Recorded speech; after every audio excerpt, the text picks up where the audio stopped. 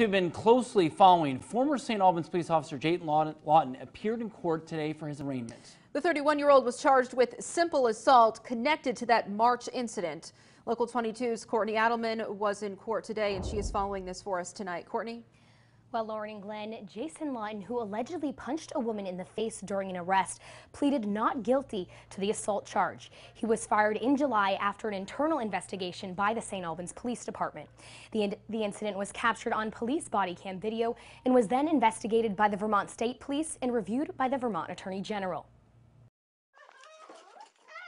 This video, captured on police body cam video, shows former St. Albans police officer Jason Lawton punching Amy Conley of Highgate in the face after she was arrested at a bar for allegedly being drunk and attempting to fight with customers and refusing to leave. Conley suffered injuries to her face and eye. After a 3-month investigation, Attorney General T.J. Donovan charged Jason Lawton of Cambridge with simple assault. My first reaction was that this was an individual who was handcuffed behind their back, who was in the care and custody of the police department, and that this punch, which was an uppercut to her face, was totally unnecessary, and it was an act of violence. In court today, Lawton pleaded not guilty to the simple assault charge, while his lawyer declined to comment.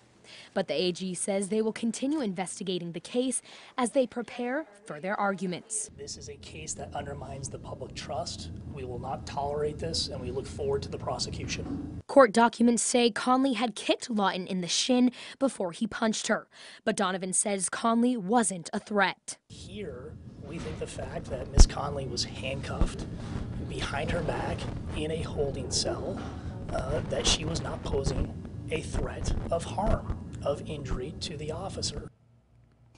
And a pre-trial conference has been scheduled for December 5th in St. Albans. Live in the newsroom, Courtney Adelman, Local 22 News.